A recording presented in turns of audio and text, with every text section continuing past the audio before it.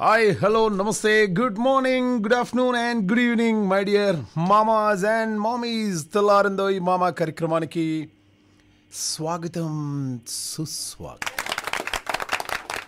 Yes, ఏ మామా ఇంకా పోలేదా ఊరికి? ఏం చేస్తున్నారు హైదరాబాద్లో అని చెప్పేసి మీరు అనుకుంటున్నారు కదా. ఏం లేదు, ఆ పెద్ద ఆయన పార్టీ పెట్టాడు. ఖచ్చితంగా ఆ పిల్లోడు ఎవరయ్యా ఆయన ఆయన ఆయన ఉన్నాడా, ఆయనతోటి చెప్పించండి ఇవ్వండి అన్నారట. అక్కడ నుండి పైనుండి కాల్ మనకు, మహేష్ గారు అందుబాటులో ఉన్నారా? ఉన్నానండి సార్, పెద్ద ఆయన ప్రత్యేకంగా కొన్ని ఇచ్చాడు సార్, అది మీరే చేయాలి అన్నారు. అయ్యో సార్, ఇట్స్ మై ప్రివిలేజ్ అండి, డెఫినెట్గా చేసి పెడతా సార్ అని చెప్పేసి పార్టీ పేరు అటువంటి ఏం చెప్పగానే మొత్తానికైతే చేసి పెట్టా. నువ్వు చెప్పకున్నా మాకు తెలుసులేరా. సో అందుకోసమే ఇక మరి పెద్ద ఆయన అట్లా చేయించాడు, మరి ఉండాల్సిందే కదా. ఇక మా అమ్మనో ఫోన్ల మీద ఫోన్, మహేష్ వస్తావా రావా. ఇంకా మా ఫ్రెండ్స్ అక్కడ నుండి వరంగల్ నుండి, ఏంది ఇంకా రాలేదు నువ్వు, తొందర రా అని వాళ్ళు. ఏం చేస్తాం, రేపు కూడా డౌటే ఉంది. బట్ రేపు పోవాలి. అమ్మో, రేపు పోకుంటే ఎట్లా. యాక్చువల్గా చిన్నప్పుడు మార్నింగ్ పాపం అమ్మ వాళ్ళు అంత కమాండ్ ఫ్యామిలీ ఉన్నప్పుడు అంటే వాళ్ళు ఎప్పుడో మార్నింగ్ 3 o'clock కటింగ్లు అన్నీ అయిపోయిన తర్వాత కరెక్ట్గా 9 వరకు అన్నీ రెడీ అయిపోయేది. ఇక పెద్దోళ్ళు చిన్నవాపు పెద్దవాపు మా నాన్న అందరు కూర్చున్న తర్వాత ఇక ఫస్ట్ మనమే కదా అని చెప్పేసి ముగ్గురు ఒక దగ్గర కూర్చొని మంచిగా అప్పాలు అవన్నీ కూడా ముందు పెట్టుకొని, ద్రాక్ష ద్రావణాలు, అలాగే ప్రకృతి ఇచ్చినటువంటి నేచురల్ కళ్ళు, సో అన్నీ రెడీ చేసుకొని కూర్చునేటోళ్ళు. ఇక నేను కూడా మెల్లగా మంచిగా, నాకు మరీ తొందర ఎక్కువ, సాయంత్రం వేసుకోవాల్సినటువంటి డ్రెస్ నేను మార్నింగే వేసుకూర్చునేది. మంచిగా రెడీ అయ్యి, అరే మహేష్ వేస్తావా అనేది. చిచి నేను అటువంటిది లేదు, నేను చేయాలి. ఏం కాదురా కదా అని చెప్పేసి నాకు చిన్న గ్లాస్ ఇచ్చేసి, ఆ గ్లాసులో ఇంత వైట్ వాటర్ ఇవ్వగానే చక్కగా నేను, అమ్మా ఇది తావాలా అలా. వద్దు, ఆ పౌరని ఎడగొడుతున్నారు అందరూ. ఏం కాదు, పండుగ పూటన ఏమవుతుంది. అప్పుడు మనం 5th క్లాసుల్లో 6th క్లాసుల్లో ఉన్నాం, ఇంకా గుర్తు నాకు. సరే అని చెప్పేసి నేను చక్కగా అక్కడికి వెళ్ళేసి, ఏదో రూమ్లోకి వెళ్ళేసి మంచిగా గ్లాస్ కథం చేసేది. ఎవరు అప్పుడే కథమైందా, మాది ఒక్కటి కూడా కాలేదు, నాది అప్పుడే అయిపోయింది. ఇంకొకటి తాగుతావురా అనగానే, వద్దులే, ఏం కాదు ఇక ఇది లాస్ట్ది ఇక తాగు అని చెప్పేసి పోసారు. మనం యాక్షన్ మామూలుగా ఉండదు, మనం చేస్తే మొత్తము ఒక 7-8 షార్ట్స్ వేసినట్టుగా ఉంటుంది అనమాట. టకిలా షార్ట్స్ వేసినట్టుగా ఉంటుంది మన బిహేవియర్. నేను వెళ్ళి మా అమ్మ దగ్గర కొంచెం, అమ్మా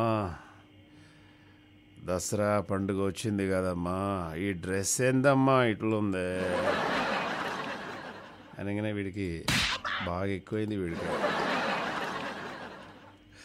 దాని తర్వాత ఇక అప్పుడు ఈ బాంబులు అవి ఇవన్నీ తెచ్చుకోవడానికి బయటికి వెళ్ళేసి ఇక మంచిగా సెలబ్రేట్ చేసుకునేవాళ్ళం. సాయంత్రం కాగానే ఇక ఫ్రెండ్స్ అందరు కూడా వెళ్ళేసి, మీ ఇంట్లో ఇంకో వండినరా, మా ఇంట్లో ఏం వండినరా, అదే ముచ్చట్లన్నీ. సాయంత్రం 2:30 నుండే రెడీ అయ్యేది. నేను దువ్విన బాలు 20 సార్లు బాల్ దువ్వెట్టాను నేను. మంచిగా వేసిన పౌడర్ 7 సార్లు పౌడర్ వేసుకునేది. అలా మంచిగా రెడీ అయిపోయి షూ వేసుకొని కొత్త డ్రెస్ వేసుకొని మంచిగా పాలపిట్ట దగ్గరికి, జమ్మి చెట్టు దగ్గరికి వెళ్ళేది ఫస్ట్.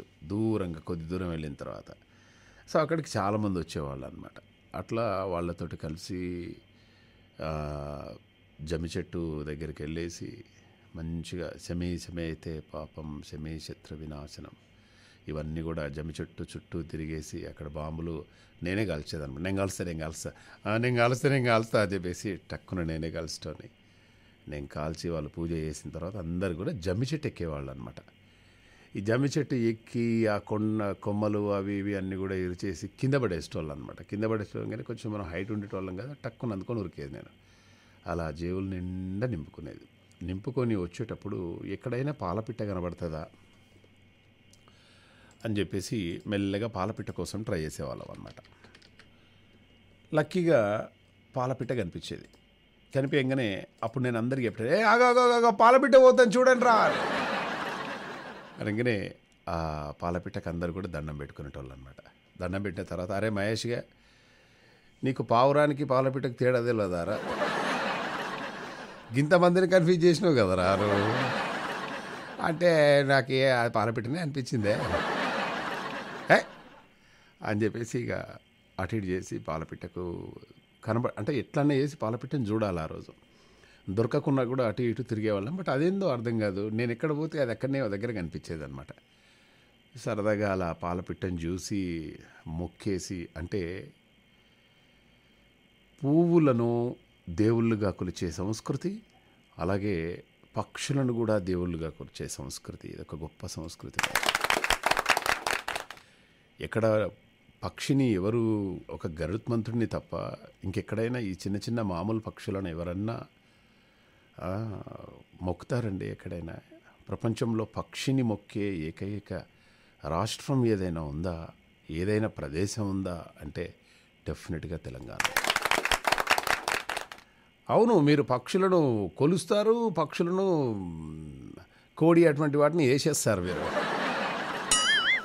ఆ వేసేసి తినడంలో అత్యంత మాంసప్రియులున్న రాష్ట్రం కూడా మనదే. మళ్ళా అంటే అది ప్రపంచంలో అలా. సో అది అయిపోయిన తర్వాత చక్కగా గుడికి వెళ్ళేసి ఫస్ట్ గుడి దగ్గర పెట్టాలన్నమాట జమ్మి. ఈ జమ్మి గుడి దగ్గర పెట్టేసిన తర్వాత గుడి దగ్గర ప్రదక్షిణలు వేసిన తర్వాత నేనేంటంటే స్వామివారి పాదాల దగ్గర పెట్టినటువంటి జమ్మికి ఎప్పుడు కూడా చూసేవాడిని. అయ్యగారు అరే నీకు ఆల్రెడీ 2 సార్లు పెట్టినా కదరా మహేష్, మళ్ళా అడుగుతున్నావేంది అంటే ఇంకొకసారి పెట్టండి అని చెప్పేసి నా దగ్గర ఉన్న జమ్మంతా కూడా తీసుకొచ్చి అక్కడ పెట్టేసి ఆయన పెట్టే జమ్మి మాత్రం తీసుకొచ్చేది. అలా తీసుకొచ్చి మా తాతకు, తర్వాత మా నానమ్మకు, మా అమ్మగారికి, మా నాన్నకు, వాళ్ళకి కాలు మొక్కి వాళ్ళకు జమ్మి ఇచ్చేసి అండ్ మిగతా ఫ్రెండ్స్కి ఇచ్చేసి, అలాగే మా పెదనాన్న వాళ్ళు వీళ్ళు ఉంటుండే విలేజ్లో అలా ఇచ్చేసేవాళ్ళం అనమాట. అయితే సో అక్కడ మరి మా తాతగారు పోలీస్ పటేలనా లేకుంటే ఏంటో తెలియదు కానీ చాలామంది వచ్చేసి తాతగారు బ్లెస్సింగ్స్ తీసుకునేది నాకు ఇంకా గుర్తున్నదనమాట. ఆ బ్లెస్సింగ్స్ తీసుకునేటప్పుడు కూడా నేను పక్కనే ఉండేటోడిని. అందరు కూడా జమ్మి పెట్టేసి ఆయన దగ్గర విషెస్ బ్లెస్సింగ్స్ తీసుకొని వెళ్ళిపోయేటోళ్ళు పెద్ద ఆయన దగ్గర. అట్లా. సో అది పరిస్థితి. ఇక దాని తర్వాత మా ఫ్రెండ్స్కు జమ్మి పెట్టేసిన తర్వాత ఉండే మా ఊళ్ళో ఒక అమ్మాయి ఉండే, ఓ అబ్బా జమ్మి పెట్టాలనా నీకు అనేదమ్మా. సో అట్లా దసరా అయిపోయిన తర్వాత ఇక 8:30, 9 అవుతుంది కాగానే మళ్ళీ ముగ్గురు కూర్చునేటోళ్ళు. అంటే వీళ్ళ దగ్గర కూర్చుంటే బాగుండదని మా తాత దగ్గర కూర్చునేవాళ్ళు. తాత అయితే మంచిగా, అరే ఇగో ఇది తిని బిడ్డ, ఇది తినరా, ఇది తింటే మస్తు బలం వస్తుందిరా అని చక్కగా మా తాతగారి దగ్గర కూర్చొని అన్నీ తినేటోళ్ళు అనమాట. రకరకాల ఐటమ్స్ తినబెట్టేటోళ్ళు. తర్వాత ఇక బావి దగ్గర పనిచేసేవాళ్ళు వాళ్ళు వీళ్ళందరూ మొత్తానికైతే అందరికీ తలా ఎంత ఇచ్చేసి ఆ విధంగా దసరా సెలబ్రేట్ చేసుకునే వాళ్ళం అనమాట. దసరా తర్వాత కూడా పిల్ల దసరా అని ఒకటి ఉంటుంది. నేను దసరా రోజు వేసుకున్నటువంటి డ్రెస్సు మళ్ళీ 9 గంటలకు ఇప్పేసి మళ్ళీ అదే వేసుకునేది నెక్స్ట్ డే కూడా. పొరపాటున నెక్స్ట్ డే స్కూల్ ఉందనుకో అదే వేసుకొని పోయేది. ఒక 4-5 రోజుల వరకు ఆ కొత్త డ్రెస్ అసలు విడవపోయేదంటే మీరు నమ్మండి. అదే కొత్త డ్రెస్ తోటి తిరిగేదనమాట. అలా అంత ఇష్టం, అంత సంతోషంగా సెలబ్రేట్ చేసుకునేవాళ్ళం. నేను చెప్తుంటే కూడా మీకు అన్నీ కూడా గత జ్ఞాపకాలన్నీ కూడా ఇలానే వస్తుంటాయి. మహేష్ గారు మేము కూడా డ్రెస్సులు వేసుకున్నాం కానీ మరీ మీలాగా 4-5 రోజులు వేసుకోలేదండి అని మీరు అనుకుంటారు, నో ప్రాబ్లం. అంటే ఎవరి ఇష్టం వాళ్ళది, మనం ఏం చేయలేం అట్లా. సో దసరా అనేది ఆ విధంగా సెలబ్రేట్ చేసుకొని మళ్ళా ఇక ఈ అప్పాలన్నీ ఆ జేబులో వేసుకొని ఇక క్రికెట్ ఆడము, ఇంకా రకరకాల పనులన్నీ కూడా చేసుకొని ఇవన్నీ అయిపోయిన తర్వాత బాగుంటుండే. అలా ఆ రోజులన్నీ కూడా చాలా అంటే చాలా బాగుంటుండే. బట్ ఏ మాట కామాటే పాలపిట్టలు కరువైపోయాయి.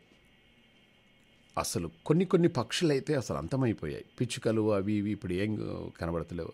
వడ్రంగి పిట్ట అని ఒకటి ఉంటుందన్నమాట. టక్ టక్ టక్ టక్ అని కొడుతూ ఉంటుందన్నమాట.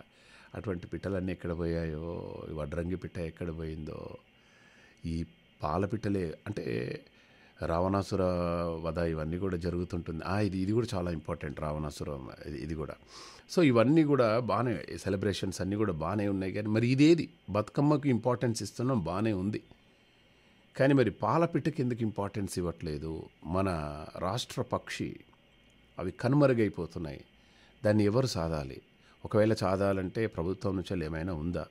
ప్రభుత్వం నుంచి మహేష్ గారు మీకు సంవత్సరానికి 2 కోట్లు ఇస్తామండి, మీరు పాలపిట్టలను సాధాలండి అంటే ఇవన్నీ వదిలిపెట్టేసి ఆ పాలపిట్టలను చదువుకుంటూ వెళ్ళిపోతాను. 2 కోట్లు ఇస్తే నువ్వేంద్రా, మేమే వచ్చేస్తాం అనుకుంటున్నాను. సో అలా పాలపిట్టలు కూడా అంటే అప్పటి వరకు దసరా కంటే ముందు వరకు ఈ జొన్న కంకులు అవి ఇవి అన్నీ కూడా తినేవాళ్ళు అనమాట. అవన్నీ కూడా తింటుండే, అవన్నీ కూడా మొక్కజొన్నలు, జొన్నలు ఇవన్నీ కూడా. దసరా ముందు వరకు ఏం చేస్తారంటే ఈ జొన్న కంకులు అన్నీ కూడా కట్ చేస్తారనమాట. కట్ చేసి ఇక అమ్ముకునేటోళ్ళు అమ్ముకుంటారు. వాటికి తినడానికి అవకాశం లేదనమాట. సో అలా తినడానికి అవకాశం లేకుండా చేసినటువంటి కదా, మమ్మల్ని క్షమించండి అని ఆ పాలపిట్టకు మొక్కుతున్నారు అనే విషయం ఎప్పుడో దగ్గర నాకు చదివినట్టుగా గుర్తు అనమాట. ఇక ఇప్పుడు పాలపిట్టలు అంటే మనకు తెలుసు కదా, ఇప్పుడు పాలపిట్ట కనబడకున్నా పర్వాలేదు, కానీ ఈ పాలపిట్ట కనబడితే చాలు అబ్బయ్య. ఈ పాటలో నీతో సరసం చేసి పోతా కాశీ అని కొన్ని పదాలు మామూలుగా ఉండదు అనమాట. నీతో సరసం చేసి పోతా కాశీ, ఏదో తేడాగా కొడుతుంది ఏంటి? హలో రమణ గారు, అబ్బా రమణ గారు నవ్వుతున్నారా? ఆహా ఆహా చాలా ఇది ఏంటండి అది నీతో సరసం చేసి పోతా కాశీ అంటే ఏంటి అసలు? ఇక సార్ నాకు బాలు గారు గుర్తొచ్చారు. అయితే ఆయన ఇలాగే మనకి పాడుతా తీగలు మధ్యలోని పాట ఎరమని చెప్పినప్పుడు అంత అద్భుతంగా డైరెక్ట్ గా నాలాంటి చదువుకోలేనాడు కూడా మైండ్ లోకి వెళ్ళిపోయి అంత గొప్పగా చెప్తారు. ఆయన తర్వాత మామా మహేష్ గారి దగ్గర నేను విన్నాను అనమాట. అంతేనా? ఆయన ఏమంటాడంటే మంచిగా గుర్తు చేశారు. ఆయన ఏమంటారంటే పాడుతా తీయగలో ఇందులో ఈ పాట ఆ సరస సంభాషణ అనేది ఏదైతే ఉందో ఆ రచయిత ఎంత ఎంత సున్నితంగా రాశారండి. నీతో సరసం చేసి పోతా కాశీ, ఎంత సున్నితంగా ఉందండి ఇది వినడానికి. కానీ ఇప్పుడు వచ్చే పాటలు అలా లేవు, అలా లేవు. సో అంటే దాని మీనింగ్ ఏంటి? నీతో సరసం చేస్తే చాలు, ఇంకా కాశీకి వెళ్ళినా పర్వాలేదు. ఎంత బాగా రాశారు, ఎంత బాగా రాశారు. ఆ రోజు వేటూరి గారు మరి ఇవన్నీ కూడా రాస్తూ ఉంటే నాకు చాలా చక్కగా అనిపించేసింది. ఇది పాడేటప్పుడు నేను అన్నాను వేటూరి గారిని, ఇది మార్చడానికి ఏమన్నా వీలవుద్దా అని నేను అడిగితే ఆయన అన్నారు, మార్చడానికి ఏమున్నది ఇందులో, కానివ్వండి ఇలాగే అని చెప్పేసి అన్నారు. సరే, ఈ విషయాన్ని గుర్తు చేసినందుకు ధన్యవాదాలు. తదుపరి కార్యక్రమం నెక్స్ట్ మన ముందుకు పాడడానికి విచ్చేస్తున్నారు మామా మహేష్. సో రావాల్సిందిగా కోరుతున్నాం. ఒక్కసారి మీ గట్టి గట్టి కరతాల ధ్వనుల మధ్య మామా మహేష్కి స్వాగతం తెలియచేయండి. ఈ కార్యక్రమం వింటున్నటువంటి అశేష ప్రజానికానికి మరొక్కసారి మనము ఈ పాడతా తీయగా నుండి ధన్యవాదాలు తెలియజేసుకుందాం. నెక్స్ట్ రమణ గారు. మామ చెప్పు మామ. అదే అట్లాగే బాలి గారి దగ్గరికి వెళ్ళిపోయింది సార్. మీరు అలా చెప్తా ఉంటే నాకు టీవీలో డైరెక్ట్ లైవ్ చూసినట్టు ఉంది మీరు అట్లా చెప్తా ఉంటారు. అవునా? ఆయన అంటే నేను ఒక నిత్య విద్యార్థిని. నేను నేర్చుకున్నాను ఏదైనా ఈ మాటలు ఎలా పలకాలి, పదాలు ఎలా పలకాలి అంటే ఖచ్చితంగా బాలుగారు పాట పాడిన తర్వాత పిల్లలకి ఏమన్నా తప్పులుంటే సరిదిద్దుతూ ఉంటారు కదా. చాలా నేను చాలా కూడా ఒక ఏకలవ్య శిష్యునిలాగా ఓహో అంతకంటే ముందు రకరకాల తప్పులు చేసేవాడిని. ఇలా అనకూడదా, ఇలా అనకూడదా, ఇలా అనకూడదా, అలానా, ఇక్కడ పాజ్ ఇవ్వాలా, ఏదైనా ఒక అక్షరానికి దీర్ఘం వచ్చినప్పుడు బాలుగారు ఆ దీర్ఘానికి ఒక రాగాన్ని యాడ్ చేస్తుంటారు. అట్లా అది ఎంత బాగుంటుందో ఆ దీర్ఘం అనేది, ఆ దీర్ఘమే ఒక రాగం అన్నమాట ప్రతిదీ. ఇప్పుడు ఫర్ ఎగ్జాంపుల్ ఏదైనా ఒక అక్షరానికి దీర్ఘము ఉందనుకోండి. దీర్ఘం అంటే తెలుసు కదా మీకు. అవును సార్. ఉమ్? ఈ రావే అన్నప్పుడు రాకు దీర్ఘం ఇవ్వడము, పోవే అన్నప్పుడు పోకు దీర్ఘం ఇవ్వడము. ఓకే, అలాగే హృదయము అన్నప్పుడు. సో ఇవన్నీ కూడా ఆయన చాలా బాగా ప్రజెంట్ చేశారు. మొత్తానికైతే మంచిగా బాలుగారిని గుర్తు చేసుకున్నాం. అండ్ రమణ గారు, ఇక బాలుగారిని గుర్తు చేసుకున్నాం కదా, మరి ఇక పండుగను కూడా గుర్తు చేసుకుందాము. దసరా పండుగ మీ దగ్గర ఎలా సెలబ్రేట్ చేసుకుంటారో దసరా అనేది చక్కగా వివరించండి సార్. ప్రతిరోజు కూడా మాకు పడి పూజ అనేది ఉంటుంది సార్ అమ్మవారి దగ్గర. అయితే చాలా చాలా గ్రాండ్గా సార్. అయితే ఇవాళ కూడా నాకు కూడా మళ్ళీ పిలిచారు. ఇది లాస్ట్ డే కదా రమణ, నువ్వు కూడా రా అని అన్నారు. సార్ ఇవాళ వెళ్ళి వచ్చిన తర్వాత కూడా అవి మ్యాక్సిమం నేను స్కైప్ ద్వారా కానీ సరే వీడియో సెండ్ చేయడానికి చూస్తాను సార్. అసలు చూడండి, వీలుంటే కాల్ చేసి మన నెక్స్ట్ ఆర్జే ఎవరుంటే కూడా వాళ్ళకు లైవ్ ఇవ్వండి. మనకు తల్లా రవీందర్ మామ మెసేజ్ చేశారు అమెరికా నుండి. హాయ్ మామా Mahesh, good morning, how are you మామా, హ్యాపీ దసరా మామ. ఒక చిన్న కొటేషన్ మామ అని మామ ఏదో కొట్టేశాడు. ఏంటి అంటే మామ పంపింది, గాజుల సప్పుడు అయిపోయింది మామ, గాజుల సప్పుడు అయిపోయింది మామ, ఇక గిలాసుల సప్పుడే ఉన్నది అని చెప్పేసి అంటున్నాడు. గిలాసులు అంటే గ్లాసులు. చిన్నప్పుడు అరే ఆ గిలాస తీసుకురాగా, అక్కడున్న గిలాస తీసుకురా. అరే ఏ గిలాస ఏంద్రపోయి, గాజుల సప్పుడు అయిపోయింది, ఇప్పుడు గ్లాసుల సప్పుడే ఉంది. సో పోయినసారి దసరాకి బాగా వర్షం పడింది అనమాట.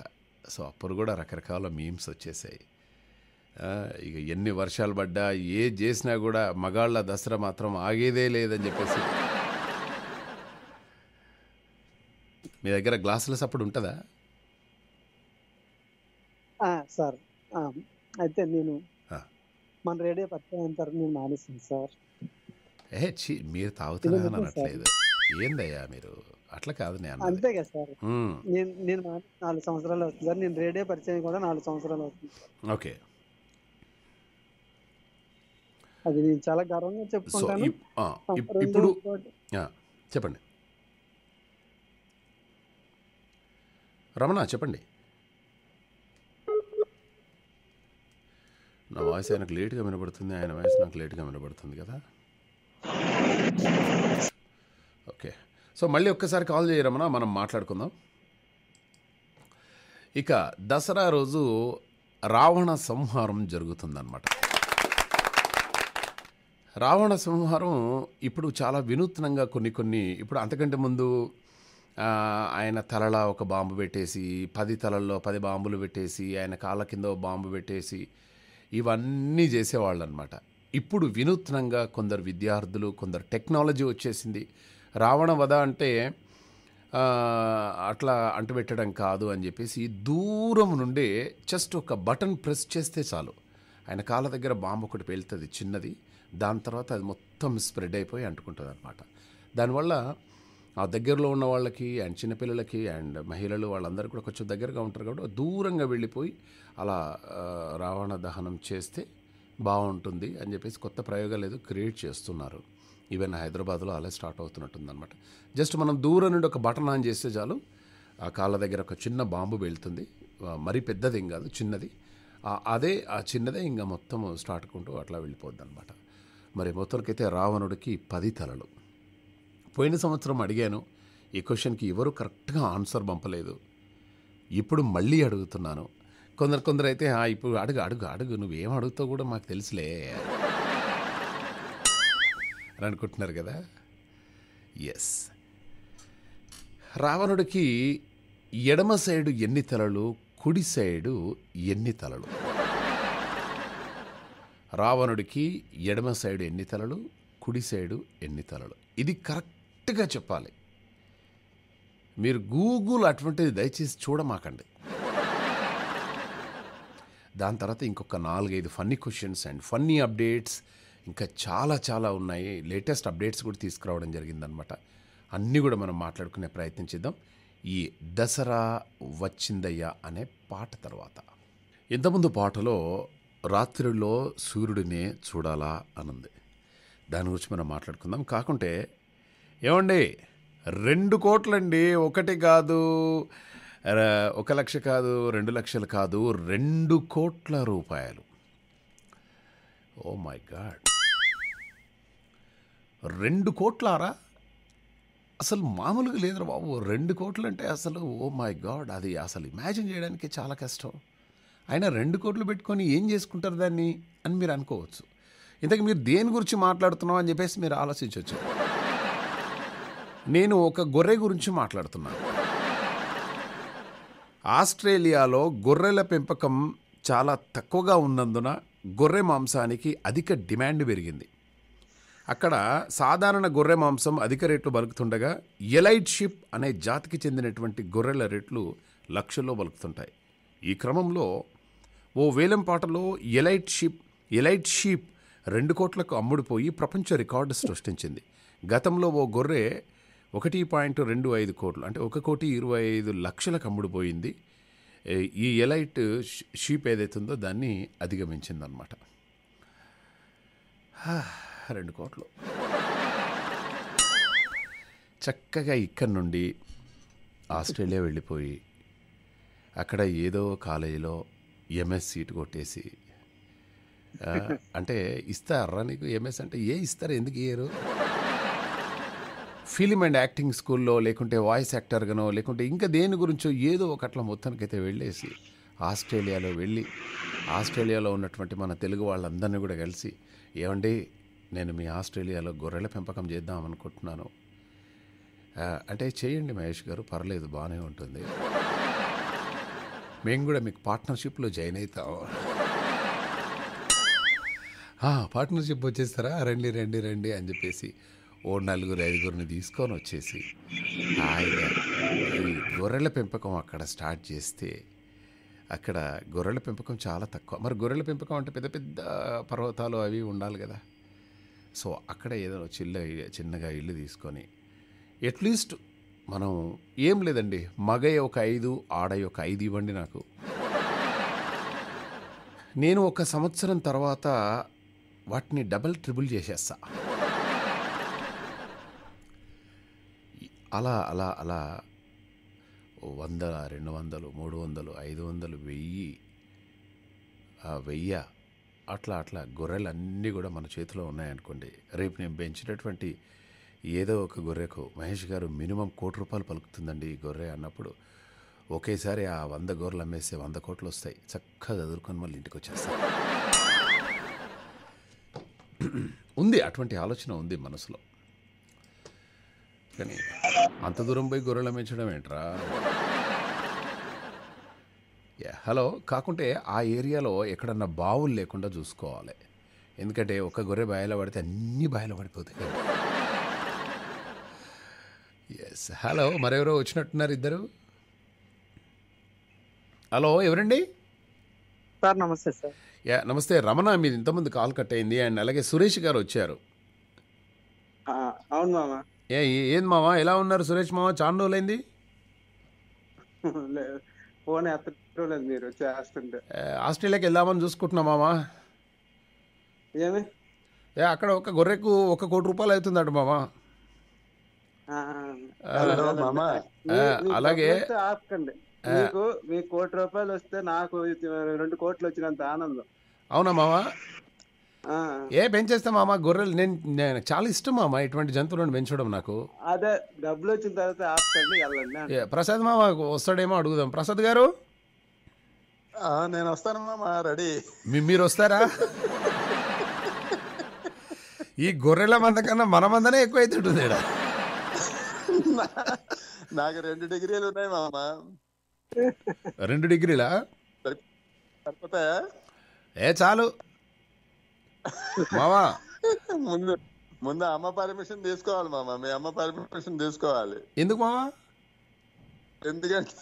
ఎందుకంటే ముందు మామూలుగా ఎప్పుడైనా జోక్ అయినా ఒకసారి అడిగి చూడండి, అమ్మా నేను గొర్రెలు పెంచుతానమ్మా అక్కడికి.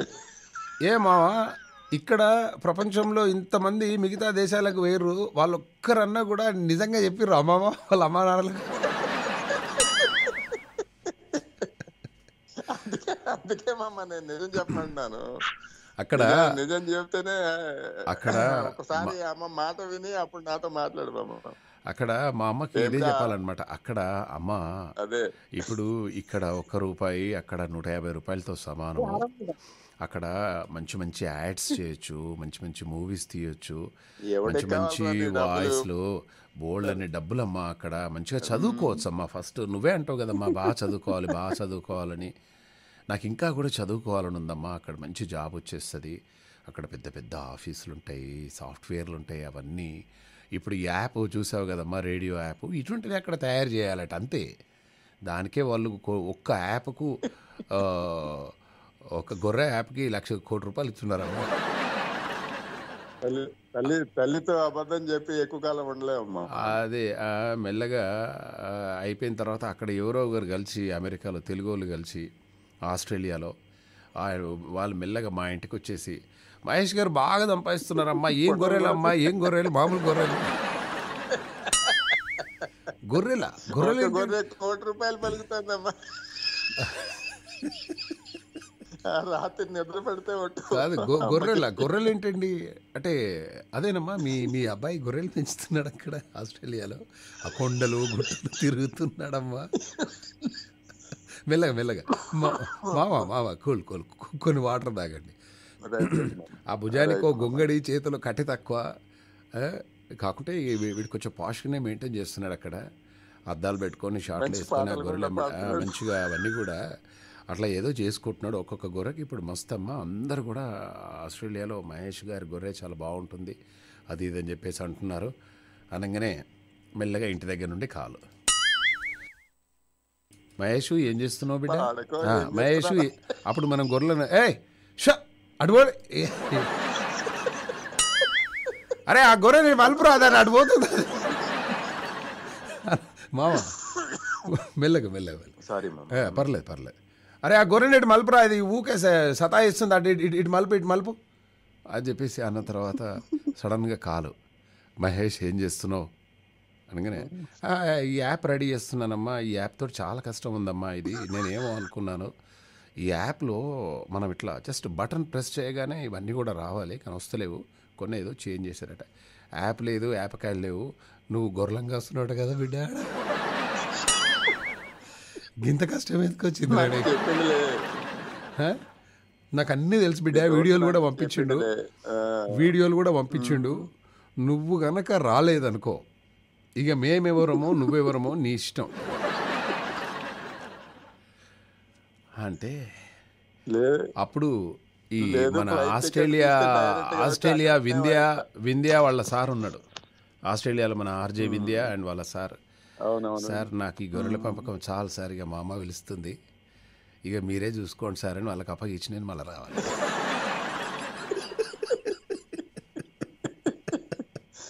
కానీ గొర్రెల పెంపకంలో ఇంత హ్యాపీనెస్ ఉందని అనుకోలేదు మామ. Thank you very much. గొర్రెల ఎందులోనైనా కూడా హ్యాపీనెస్ ఉంటుంది మామ. తప్పే మామ, ఒకటి మనం వెతుక్కోవాలి, కరెక్ట్, తప్పు చేయకుండా ఏ చిన్న పనైనా కూడా చేయొచ్చు. పోనీ మీరు అది ఆలోచించి చెప్పండి, ఎందుకు పెద్దవాళ్ళు మనం ఇలా గొర్రెల పెంపకం కానీ ఇంకేదైనా చేస్తామంటే ఎందుకు ఒప్పుకోరు చెప్పండి. అంటే మనం ప్రాబ్లము మొదటి నుండి కూడా అంటే మనం చెప్పడమే. ఇప్పుడు మా విలేజ్ వాళ్ళు వాళ్ళు ఉన్నారనుకో, వాళ్ళకి ముందే ఎక్స్ప్లెయిన్ చేయాలి, ఈ గొర్రెల పెంపకం వల్ల ఇట్లా డబ్బులు వస్తాయి మనకు, ఇట్లా చేద్దాము, అందరు కూడా అదే సాఫ్ట్వేర్లు అదేదైతే కష్టం కదా, మనం ఈ సైడ్లో వెళ్ళిపోదాము, అని చెప్పేసి ఇలా వాళ్ళని ముందే కొంచెం మేనేజ్ చేసుకొని వెళ్ళిపోతే ఏం కాదు. కానీ మనం అక్కడికి పోయిన తర్వాత గొర్రెలు కాస్తున్నాం అని చెప్పేసి వాళ్ళకి తెలిస్తే ఇబ్బంది అవుతుంది మామ. ముందే చెప్పి, ఇప్పుడు మా విలేజ్ వాళ్ళు ఎవరైనా ఉన్నారనుకో, ఏం రెడీ సాబ్ ఆమె ఆస్ట్రేలియాకి పోతున్నావట అంటే, అవునరా ఆస్ట్రేలియాకి పోయి అంటే పెద్ద జాబే కుట్టినావు, నువ్వు ఏం చేస్తున్నావు ఆస్ట్రేలియా అంటే, గొర్రెలు కాస్తున్నావు మావా, నీ నువ్వు గొర్రెలు కాయడానికి గంట దూరం పోవాలన్నా, ఇక్కడ లేవా మీకు అనుకుంటాడు ఆయన. వాళ్ళ పిల్లల్ని దెబ్బలాడినా నువ్వు కూడా ఆస్ట్రేలియా పంపించేస్తా గొర్రెలు కాసుకుంది. సరే, అయితే మనం సురేష్ని అడుగుదాము ముందుగా. సురేష్, మీ దగ్గర ఎట్లా చేస్తారు యాక్చువల్గా దసరా మావా? సురేష్ మామ, మీ దగ్గర దసరా ఎలా చేస్తారు మావా? సురేష్ గారు, సురేష్ మామ, హలో. హలో, చెప్పండి. మీ దగ్గర ఎలా సెలబ్రేట్ చేసుకుంటారు దసరా? దసరా అంటే మొదటిగా 10 రోజులు ఉంటాయి కదా, అవతారాల ప్రకారంగా అవతారాలు ఉంటాయి. ఓకే, అవును. శాకాంబరి అవన్నీ అయ్యేవి. అవును. పూర్ణాదేవి, సరస్వతి దేవి అవన్నీ అయ్యేవి. తర్వాత అన్నదానం కూడా మధ్యలో శాకాంబరి దేవి అయిన మాస్టర్ రోజు అన్నదానం అయింది. ఓకే. శాకాంబరి దేవి నాడు ఊర్లోనే ఊరేగించాము దేవుణ్ణి. ఓకే. అన్ని కూరగాయలతోని. ఆ తర్వాత ఈ దసరా అనేది రేపు వచ్చి ఈ పూజలు కూడా అయ్యేవి. ప్రతిరోజు పూజలు అవుతుంటాయి. ఈ 10 రోజులు పూజలు, సాయంత్రం వచ్చి అన్ని దంపతుల చేత హోమాలు పూజలు అవుతుంటాయి. తర్వాత ఆ దేవుడికి ఉయ్యల సేవ అనేసి యమగిరి తనయలాలి ఆ పాట రోజు పాడుతారు. అష్టోత్తరం కూడా అవుతుంది రోజు. ఆ తర్వాత 10వ రోజు వచ్చి రేపు దసరా నాడు వచ్చి చుట్టూ 3 ఊర్లు ఊరేగింపు అవుతుంది. ఊరేగింపు అయిన తర్వాత మేళతాళాలతో ఊరేగింపు అయిన తర్వాత తెప్పోత్సవం అనేది జరుగుతుంది. ఓకే, బాగుంటుందండి తెప్పోత్సవం. తెప్పోత్సవం ఊర్లో చేస్తాము. దీపాలు అలంకరణ అవన్నీ అవుతాయి. దీపాలు వెలిగించిన తర్వాత తెప్పోత్సవం అనేది స్వామివారికి అక్కడ నుంచి హంసవాహనం మీద తెప్పోత్సవం అవుతుంది. అవును, అవును. హంసవాహనం మీద తెప్పోత్సవం అయినప్పుడు వచ్చి డ్రమ్ములతోని, కింద సెట్టింగ్లతోని, మీద లైటింగ్ సెట్టింగ్ తోని ఆ సగం దూరం వరకు, కోనేరు సగం దూరం వరకు వెళ్తుంది. ఆ దేవుడిని తీసుకుని వెళ్ళి అక్కడ గంగా హారతిస్తారు ఆ మధ్యలో. ఓకే. అక్కడ ఇచ్చి అటు నుండి వచ్చిన తర్వాత దేవి మళ్ళీ తీసుకుని వచ్చి మళ్ళీ యథావిధిగా ఉంచుతారు దేవుడి దీంట్లో. మన భక్తులందరూ మళ్ళీ దేవుడి దర్శనం చేయడానికి. ఇప్పుడు ఆ తెప్పనే దాన్ని హంసలాగా డిజైన్ చేస్తారు కదా? అవునండి. ఆ తర్వాత తెప్ప స్టార్టింగ్ లో కూడాను హంసలాగా తీసుకుని వస్తూ ఆ గడ్డ మీద దేవుడు తెస్తారనమాట. ముందు 3 ఊర్లు ఊరేగింపు అప్పుడు కూడా. అంతకుముందు సంవత్సరం ఏం చేశారంటే, ఆ కరోనా కన్నా ముందు భవానీ భక్తులు ఈ 10 రోజులు వేస్తారు కదా, ఇప్పుడు వేశారు, అప్పుడు వేసేవారు. అప్పుడు వాళ్ళకి వచ్చి ఏం చేసేవారంటే ఆ 10 రోజుల్లోన వాళ్ళు ఎవరి స్వాములు వాళ్ళ అన్నదానాలు అవి చేసుకుంటూ, ఆ తర్వాత వచ్చి సోలాలు బీపులకి గుండెకి పెట్టుకొని వాళ్ళు ఊరేగింపు నాడు 10వ రోజు నాడు వచ్చేవారు దసరా నాడు. ఓకే. అవి తర్వాత మంత్రగతులు వాళ్ళందరూ ఉంటారు, వాళ్ళతో పాటు ఆ నిప్పుల్లో నడవడం అవన్నీ చేశారు క్లోజింగ్ లో అందరి చేత, ఆ స్వాములు అందరి చేత. ఓకే. ఎవరైతే భక్తి లేని వాళ్ళు ఉంటే వాళ్ళకి అక్కడే కాలు కాలిపోతాయి అట. ఓకే. ఎవరు భక్తితో ఉంటే ఆ మంత్రం పనిచేస్తుంది. ఓకే, వండర్ఫుల్ అండి, చాలా మంచి ఇన్ఫర్మేషన్ ఇచ్చారు. Thank you very much Suresh మామ. హ్యాపీ దసరా మామ, మీకు మీ కుటుంబ సభ్యులకి. మీకు హ్యాపీ దసరా మామ. And thank you very much Ramana, మీకు మీ కుటుంబ సభ్యులకి హ్యాపీ దసరా బా. Thank you sir. యా, అలాగే ప్రసాద్ మామ, హ్యాపీ దసరా టు యూ మామ, టేక్ కేర్ మామ. యా, అలాగే షేక్ మామ వచ్చేసారు. హలో మామ. నమస్తే మామ. నమస్తే, ఎలా ఉన్నారు? చాలా బాగున్నాను మామ. ముందుగా మీకు విజయదశమి శుభాకాంక్షలు. మీకు కూడా మామ. లేదు అని ముందుగానే అడ్వాన్స్ చెప్తున్నాను. యా, రేపు రావడం లేదు మామ, ఈ రోజు మాత్రం అందుబాటులో ఉన్నాను.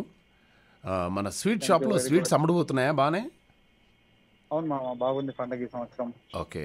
గత 2 ఏళ్ళు జరుపుకోలేదు కదా ఈ కరోనాల ఇబ్బంది వల్ల. ఈ సంవత్సరం బాగుంది మామ. జనం కూడా బాగా వెళ్తున్నారు ఇక్కడ నుంచి. ఓకే. గుంటూరు టు విజయవాడ ఎక్కువ కదా రాకపోకలు. ఓకే. కనకదుర్గమ్మ టెంపుల్. అవును, అవును. బాగుంది మామ. ఇలా కన్నుల పండుగ జరుపుకుంటేనే పండుగ అందరికి చక్కగా అన్ని వ్యాపారాలు బాగుంటాయి మామ. ఓకే. ఆ తల్లి యొక్క దీవెన అందరికీ ఉండాలి కదా. అవును. రేపు తెరుస్తున్నారా షాపు? తప్పకుండా మామ. Okay, right. అంటే మీరు చిన్నప్పుడు ఇక్కడ ఏ విలేజ్లో ఉండేవాళ్ళు? మాది సిటీనే మామ, గుంటూరు సిటీ. మొదటి నుంచి కూడా సిటీ అనమాట. మరి గుంటూరు. గాడ్ ఫాదర్ రిలీజ్ అవుతుంది, చూస్తున్నారా? వెళ్తున్నా మామ, టికెట్లు వచ్చాయి నాకు ఆల్రెడీ. టికెట్లు రేపు ఈజీగానే దొరుకుతాయి మామ. ఎందుకలా? అంటే మార్నింగ్ షోకి తొందరనే దొరుకుతాయి కానీ ఈవినింగ్ టైంకి దొరకవు. కరెక్టే. పూజల్లో ఉంటారు. మార్నింగ్ అందరు కూడా పూజల్లో ఉంటారు కదా మామ. బస్ ఆరని కొడుతుంది. ఆ బస్ ఎక్కడ పోతుంది చెప్పండి ఒకసారి. Vijayawada to గుంటూరా, Vijayawada to మంగళగిరా? విజయవాడనే. Vijayawada, direct Vijayawada. నేను చెప్పలే, మనకు తెలిసిపోతాయి. మామ కెమెరా కూడా పెట్టారా? మంగళగిరిలో దిగాలి కదా మనం అవసరం అనుకుంటే. దిగొచ్చు, కాకపోతే నాన్ స్టాప్ ఆపరు. ఓకే. ఆ మంగళగిరిలో గిరి పైన, మంగళగిరి ఆ గుట్ట పైన కూడా ఒక మంచి ఆలయం ఉంటుంది మామ. నాకు చాలా ఇష్టం అది. అప్పుడెప్పుడో మేము పోయాము చిన్నప్పుడు, ఇంకా గుర్తున్నా. పానకాల నరసింహస్వామి మామ. పానకాల నరసింహస్వామి. అవునవును, అక్కడ వెళ్ళిన వాళ్ళు బిందెలతో పానకం పోస్తారు. ఎగ్జాక్ట్లీ. సో మొత్తానికైతే మంచి ఇన్ఫర్మేషన్ ఇచ్చేశారు మామ. అండ్ తెలుగు ఎన్ఆర్ఐ రేడియో తరపు నుండి మీకు, మీ కుటుంబ సభ్యులందరికీ కూడా విజయదశమి శుభాకాంక్షలు తెలియజేస్తున్నాం మామ. Thank you very much. Right. So విన్నారుగా. అయితే సరే, ఇది ఆ పానకాల నరసింహస్వామి విషయం అని పక్కన పెడితే, మరి దుబాయ్లో ఉన్న వాళ్ళు ఎక్కడ ఏ టెంపుల్ దర్శించుకోవాలి మామ? మరి చక్కగా రేపు దసరా అమ్మవారి దగ్గరికి వెళ్ళాలి. అటువంటిప్పుడు మేము ఏం చేయాలి అంటే, దుబాయ్లో మరో హిందూ దేవాలయం అందుబాటులోకి రానుంది. వర్షిప్ విలేజ్ అనే ప్రాంతంలో ఈ ఆలయాన్ని ఏర్పాటు చేశారు. ఇప్పటికే ఆ ప్రాంతంలో పలు చర్చిలు, గురుద్వారాలు ఉన్నాయి. ఈ ఆలయంలో 16 దేవతల విగ్రహాలు సహా గురు గ్రంథ్ సాహెబ్ కూడా ఉంటుందని చెప్పేసి భారత అంబాసిడర్ సంజీవ్ సుధీర్ వెల్లడించారనమాట. ఈ ఆలయం బుధవారం నుంచి భక్తులకు అందుబాటులో ఉంటుందని చెప్పేసి తెలియజేశారు. సో రేపు కాదు, ఎల్లుండి చక్కగా ఆలయానికి వెళ్ళేసి, మన ఆల్మోస్ట్ 16 దేవతామూర్తుల విగ్రహాలు ఉన్నాయట అక్కడ. అలాగే గురు గ్రంథ్ సాహెబ్ కూడా ఉంటున్నారు అక్కడ. అలాగే మిగతా చక్కగా అక్కడికి వెళ్ళేసి ఫ్యామిలీతో అందరూ కూడా, కొత్త టెంపుల్ కొత్తగా ఉంటాయి, అది ఒక కొత్తగా అనుభూతి అనమాట. కొత్తగా టెంపుల్లోకి మనం వెళ్తుంటే, పాత టెంపుల్ మనం ఆల్రెడీ వెళ్ళిపోయి ఉంటాము, పురాతన సంబంధించినటువంటి ఆలయాలకు వెళ్తుంటాము. కానీ కొత్తగా ఏదైనా టెంపుల్లోకి వెళ్తే మాత్రం చాలా ఒక రకమైన బ్యూటిఫుల్ ఫీలింగ్ ఉంటుందన్నమాట. ఆ ఫీలింగ్ మాత్రం మీరు మిస్ చేసుకోవద్దు. ఓకే. అండ్ అలాగే నోబెల్ ప్రైజ్ కూడా వచ్చింది. లేడీస్కి ఒక మంచి విషయం తీసుకొచ్చాను. లేడీస్కి దసరా పండుగ సందర్భంగా 11 నిత్యావసర ధరలు తగ్గాయని చెప్పేసి వాళ్ళు తెలియజేస్తున్నారనమాట. పామాయిల్ వచ్చేసి 132 రూపాయలు. ఓకే. అండ్ అలాగే వనస్పతి వచ్చేసి 143 రూపాయలు. సన్ఫ్లవర్ ఆయిల్ వచ్చేసి 165, సోయాబీన్ వచ్చేసి 148, ఆవ నూనె వచ్చేసి 173 రూపాయల నుండి 164 వచ్చేసింది. ఇక పల్లి నూనె వచ్చేసి 185 రూపాయలకు వచ్చిందనమాట. పప్పులు ఇవి 71 రూపాయలకు వచ్చేసాయి. అండ్ దుంపలు, ఉల్లిపాయ ధరలు కూడా బాగా తగ్గాయని చెప్పి చెప్పారు. ఇప్పుడు ఇవన్నీ అవసరమారా మాకు అనుకోవచ్చు. కానీ దసరాకి ధరలు తగ్గాయి అనగానే చాలామంది వెళ్ళి షాపింగ్ చేసేవాళ్ళు చాలామంది ఉంటారు. ఓకే. అంటే మీరు కూడా చాలా హ్యాపీగా, అయ్యో అన్నీ అందుబాటులోనే ఉన్నాయి, అన్ని ధరలు. ఇప్పుడు ఎవరైనా ఇండియాతోటి మాకు కనెక్ట్ లేదని చెప్పేసి నువ్వు అనుకుంటున్నావా? అరే, నువ్వు ఇండియాలోనే ఉంటున్నావు కదా. ఇప్పుడు పల్లి నూనె లీటర్కి అక్కడ ఎంత ఇస్తున్నారు చెప్పరా, నేను చెప్తా అని చెప్పేసి మీరు చెప్పారనుకో, షాక్ అయిపోతాడు. అందుకోసం అని చెప్పేసి మీకు ఇది చెప్తున్నాను నేను. ఓకే. అండ్ అలాగే కేసీఆర్ గారి గురించి మనం మాట్లాడదాం. ఆదిపురుష్పై బీజేపీ అభ్యంతరాలు కొన్ని వ్యక్తం చేసింది. ఎవరైనా టీజర్ చూస్తే రావణుడి నుదుటిపై 3 నామాలు లేవంటున్నారు. రావణుడికి జంధ్యం లేదు, లెదర్ జాకెట్ వేశారు. అలాగే పుష్పక విమానం స్థానంలో పక్షి పెట్టారు. అల్లావుద్దీన్ ఖిల్జీలా రావణ వేషం ఉందని చెప్పేసి అంటున్నారు. రావణుడి కంటికి సూర్మా ఉండటం ఏంటి అని చెప్పేసి చాలామంది అంటున్నారు. ఇది ఒక రకంగా వెళ్తుంది. బట్ ఏదేమైనా మూవీ మాత్రం మంచి సక్సెస్ కావాలని చెప్పేసి నేను కోరుకుంటున్నాను. కానీ ఒక విషయం చాలా బాధ ఇస్తుందండి. ఇప్పుడే బాలుగారి గురించి మనం మాట్లాడాం కదా. గుంటూరులో ఎస్పీ బాలసుబ్రహ్మణ్యం విగ్రహాన్ని మున్సిపల్ అధికారులు తొలగించారు. కళాదర్బార్ ఆధ్వర్యంలో మదర్ తెరెసా జంక్షన్ వద్ద అభిమానులు ఒక విగ్రహాన్ని ఏర్పాటు చేశారు గుంటూరులో. అయితే ఈ విగ్రహాన్ని ఏర్పాటు చేస్తే ఎలాంటి అనుమతి లేదని దిమ్మెను కూల్చేసి విగ్రహాన్ని అక్కడి నుంచి తరలించారు పోలీసులు. గుంటూరులో అనుమతి లేని నాయకుల విగ్రహాలు ఎన్నో ఉన్నాయని, బాలు విగ్రహం ఒకటే అడ్డొచ్చిందా అని చెప్పేసి కళాదర్బార్ అధ్యక్షుడు రంగారావు గారు నిలదీశారు. అది ఓకే, ఇది అంతా బాగానే ఉంది, కానీ ముందే పర్మిషన్ తీసుకుంటే అయిపోద్ది కదా. ఇక్కడే మనం చేసినటువంటి మిస్టేక్. పర్మిషన్ తీసుకుంటే ఎవరొద్దన్నారు? కళాదర్బార్ రంగారావు గారు ఒక పోలీస్ స్టేషన్కి వెళ్ళేసి, లేకుంటే పెద్ద పెద్ద వాళ్ళను, అక్కడ ఉన్నటువంటి కళాకారులందరినీ కూడా పోగేసి, మనము సార్ ఇట్లా బాలుగారి విగ్రహాన్ని మేము పెట్టాలనుకుంటున్నాము, మీరు కూడా బాలు అభిమానులు, మేము బాలు అభిమానులం సార్, ఆయనను చూసినప్పుడల్లా మన తెలుగు సంగీత సాహిత్యాలన్నీ కూడా మన కళ్ళ ముందు కదలాడతాయి సార్, దీనివల్ల ఎవరికి ఎలాంటి ప్రాబ్లం లేదు సార్, ఆయనను ఒక విగ్రహంగా పెట్టాలనుకుంటున్నాము, మీరు పర్మిషన్ ఇస్తే ఈ మదర్ తెరెసా జంక్షన్ వద్ద చాలా విగ్రహాలు ఉన్నాయి కదా సార్, ఆ విగ్రహాలతో పాటే బాలుగారి విగ్రహాన్ని మనం పెడితే చాలా బాగుంటుంది అని చెప్పేసి అనుకుంటున్నాము. గుంటూరు మీద బాలుగారికి ఎనలేనటువంటి అభిమానం, నెల్లూరైనా గుంటూరైనా, మీరు పర్మిషన్ ఇస్తే మీరే వచ్చేసి బాలుగారి విగ్రహాన్ని ఆవిష్కరింపు చేయాల్సిందిగా కోరుతూ ఉన్నాం సార్, మా అభ్యర్థనని మీరు మన్నిస్తారని చెప్పేసి మేము అనుకుంటూ ఉన్నాము, ప్లీజ్ సార్ రండి అని చెప్పేసి అంటే డెఫినెట్గా వస్తారు. అలా పర్మిషన్ లేకుండా డైరెక్ట్గా వెళ్ళేసి ఒక 100 మంది అభిమానులను తీసుకొని పోయి అక్కడ విగ్రహం పెడితే ఎవరికైనా కొంచెం ఇబ్బంది ఉంటుందన్నమాట. చాలా బాధ వేసింది విషయం నాకు మార్నింగే. అలా కాదు, నెక్స్ట్ టైం పర్మిషన్ తీసుకోవాలి. పర్మిషన్ రాకుంటే first plan A, plan B, plan C, ఇవన్నీ కూడా ఫాలో కావాలన్నమాట. ఓకే, ఇది మనం జాగ్రత్తగా చూసుకోవాలి. అండ్ అలాగే నెల్లూరు నుండి, ఇప్పుడు నెల్లూరు అని మనం మాట్లాడలేదో, నెల్లూరు నుండి మనతో మాట్లాడడానికి ఎవరో ఆత్మీయులు వచ్చేసారు. హలో, నమస్తే అండి. నమస్తే అండి మామయ్య గారు. ఎలా ఉన్నారండి? నేను చాలా బాగున్నాను మామగారు, షో వింటూ ఉన్నాను.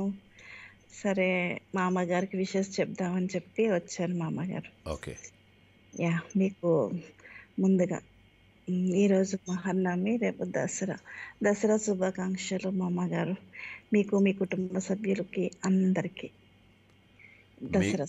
మీకు కూడా హృదయపూర్వకంగా దసరా శుభాకాంక్షలండి, తెలుగు ఎన్ఆర్ఐ రేడియో తరపు నుండి. ధన్యవాదాలండి మామగారు. సో మరి మీ దగ్గర ఎలా సెలబ్రేట్ చేసుకుంటారు ఏంటి? ఇప్పుడు మా ఇంటి పక్క అంకుల్ ఇంట్లో గొడవ అయింది మార్నింగ్. అంకుల్ ఇంకా బతికే ఉన్నాడు మామ? మార్నింగ్ అంటే అంకుల్ అంటే ఎవరు? మన పాల ప్యాకెట్ వాళ్ళ నాన్నగారు వచ్చేసి, మహేష్ గారు ఉన్నారా అని డోర్ కొట్టారనమాట. అంటే ఉన్నాను సార్, రండి లోపలికి రండి అంటే, మీతో ఒక విషయం చెప్పాలని ఉందండి నాకు అంటే, ఎవరి గురించి అండి? మీ అమ్మాయి గురించా అని అడిగాను. చిచి, మా అమ్మాయి బంగారు తల్లి అండి, ఆమె గురించి కాదు, మా ఆవిడ గురించి చెప్పాలి అన్నారు. చెప్పండి సార్ ఏంటి అన్న.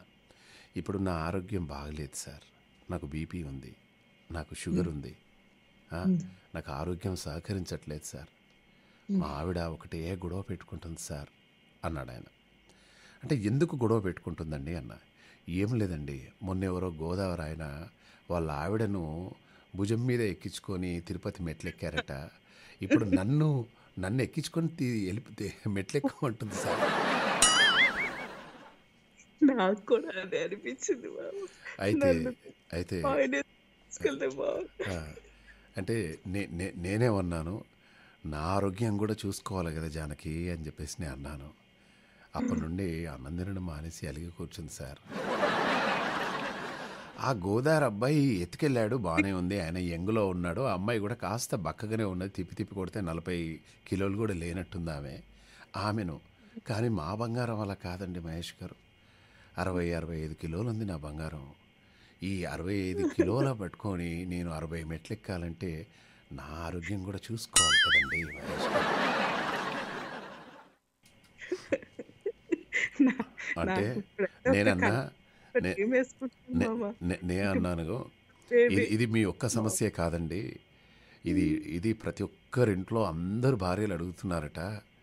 నన్ను భుజం మీద కూర్చుని తిరుపతి మెట్లు ఎక్కుతా అని నేను మొక్కుకున్నా, నువ్వేం చేస్తావో నాకు తెలియదు అని వసే ఆ మొక్కు తలనీలాలు ఇవ్వమని చెప్పేసి మొక్కుకోవే, నేను తలనీలాలు ఇస్తాను. లేకుంటే ఇద్దరం కలిసి కాలి నడక మీద మోకాళ్ళ మీద ఎక్కమన్నా నేను ఎక్కుతానే, కానీ నిన్ను భుజాన వేసుకొని నేను మెట్లు ఎక్కాలంటే కాంతం చాలా కష్టమే. అంటే మీరు ఏం చేస్తారో నాకు తెలియదు, నేను ఆల్రెడీ మొక్కుకున్న దేవుణ్ణి అండి. సరే అని చెప్పేసి నేను ఒకటే అన్నా, గుండె ధైర్యం చేసుకోండి సార్, ప్రయత్నించండి, తప్పేం లేదు. ప్రయత్నించమంటారేంటి మా అమ్మ? అలాంటి ప్రయత్నించితే ఇంకేముందండి, అక్కడే అయిపోతాడు. కాదు ఇక్కడ ప్రాబ్లం అదే. ప్రయత్నించాలి ఫస్ట్. ఇప్పుడు మెట్లు ఇద్దరు మెట్లెక్కుతున్నారు, తిరుపతి మెట్లెక్కుతూ ఉన్నారు. ఏమండి గుర్తుంది కదా 60 మెట్లు ఎక్కాలి నన్ను ఎక్కించుకొని అనగానే సరేదా అని చెప్పేసి ఆయన అక్కడ నిలబడితే ఆమె ఎక్కాలి. 1, 2 ఎక్కిన తర్వాత డెఫినెట్గా ఆమెకు ఇబ్బంది అవుతుంది, ఈయనకు కూడా ఇబ్బంది అవుతుంది. కింద దించుతాడు. కింద దించిన తర్వాత జానకి, నా సర్వశక్తులు ఒడ్డాను జానకి, కానీ నా వల్ల కావడం లేదు. నిజంగా ఎత్తుకోవాలనుంది నిన్ను, బట్ ఏం చేయను. అయ్యో పాపం, ఏమండి ఇంత ఆయాసపడుతున్నారండి. నేను నిజంగానే అంటే పాపం నీవు తేలికనే ఉన్నావు. ఆమె ఫర్ ఎగ్జాంపుల్ 80 కిలోలు ఉందనుకో, జానకి నువ్వు 80 కిలోలు ఉన్నావే అని కాకుండా నువ్వు 50 కిలోలే ఉన్నావు. నాకు నిజంగానే ఎత్తుకోవాలనుంది, కానీ సహకరించట్లేదు, ఏం చేయను, బట్ అయినా ప్రయత్నిస్తానని రెండోసారి ఊరికే భుజం ఎక్కువ అని చెప్పేసి అన్న. రెండోసారి భుజం ఎక్కించిన తర్వాత మళ్ళొక్క మెట్టు ఎక్కిన తర్వాత మళ్ళీ దించాలి కిందికి. చూసావా జానకి, నిజంగానే ఎత్తుకోవాలనుంది కానీ ఎత్తుకోలేకపోతున్నాను. పర్వాలేదు, మనం 1-2-3 మెట్లు ఎక్కుదామని చెప్పేసి అలా అలా అలా అలా ఆమె కోరిక కొంచెం అన్న తీరిస్తే అయిపోద్ది. ఇలా ఇంట్లోనే నేను వామ్మో నా వల్ల కాదు అని కూర్చుంటే ఎట్లా? ప్రయత్నిస్తాము, డెఫినెట్గా ఫెయిల్ అయిపోద్ది. తర్వాత ఇద్దరు కలిసి మెట్లు ఎక్కుతాము, ఆ ఎంజాయ్మెంట్ కావాలి కదా మనకు. అది నేను కోరుకునేది. అప్పుడు ఇదంతా అయిపోయిన తర్వాత జానకి ఏంటి అంటే, నాకు కూడా ఒక కోరిక ఉంది జానకి. అంటే కనీసం నన్ను ఎత్తుకొని ఒక్క మెట్టు అయినా ఎక్కువ. సరే ఆమె సరే ఎగ్గండి తొందరగా అంటుంది. ఒక్క మెట్టు అలా అడుగు తీసి అలిగేసింది అనుకో, అబ్బా చాలా జానకి. ఇప్పుడు అర్థమైందా ఎంత కష్టమో అని అట్లా చెప్పాలి. బట్ తిరుపతికి వెళ్ళి ఇలా ప్రయత్నించడం, అలా విఫల కావడం, మళ్ళీ ప్రయత్నించడం, ఈ ముచ్చట్లు ఇవన్నీ కూడా అవి చాలా బాగుంటాయండి. ఇంట్లోనే వద్దు అని చెప్పేసి అనకూడదు మనం. నేను కూడా చాలా సార్లు నడుచుకుని ఎక్కాను మామగారు. ఆ టైంలో మాత్రం నీకు సృహ లేకుండా గట్టిగా అరిచేసేదండి అత్తలు. ఏడుకున్నా. అయితే ప్రాబ్లం ఏంటంటేనండి నళిని గారు, మన ఇంట్లో ఉన్నటువంటి గ్యాస్ సిలిండర్ ఎత్తాలంటే ఎవరికి చేత కాదు. అలాగే ఓ అందమైన అమ్మాయిని ఎత్తాలంటే మాత్రం టక్కుని ఎత్తేస్తారు. అదొకటి మామగారు. అంతవరకు బాగానే గ్రూపులుగా వెళ్తారు, తిరుపతిలో అందరూ వెళ్తా ఉంటారు. ఒకటేసారి ఎవరన్నా గోవిందా అనేది ఇప్పటికి 100 మంది అరుస్తారు మామగారు గోవిందా అని. అది స్మరణ. అలా అనడం వల్ల మన బాడీలో కొన్ని వైబ్స్ వచ్చేసి మనం కూడా అలా అంటూ ఉంటాం. చాంటింగ్ అనేది చాలా గొప్పది. మర్చిపోతాం అనమాట మనం, ఆ మెట్లు ఎక్కే కష్టం అంతా. చాంటింగ్ అనేది మీరు అటువంటి ప్రయత్నాలు చేయొద్దు మీ ఆయనతోటి. నల్లి గారు ఆయన పరికారం చల్లగా ఉంటే చాలా, ఆ మాత్రం అలా ప్రతి భార్య అలా కోరుకోవాలా?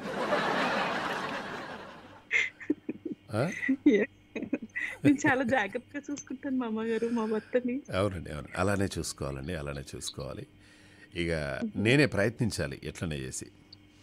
మా బేబీ ఎత్తుకో అన్నది అనుకో, కనీసం 60 మెట్లు కాదు, కనీసం ఒక 30 మెట్లనే ఎత్తుకుంటాను ఆమె నన్ను.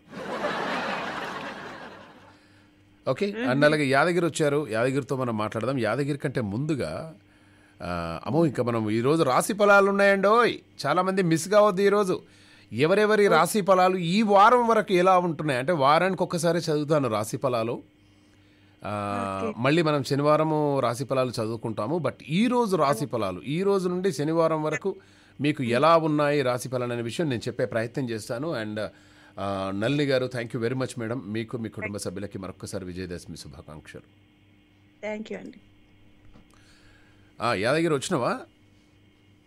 నమస్తే సార్, బాగున్నా? నమస్తే నమస్తే యాదగిరి, బాగున్నావా? అంత కుశలమేనా?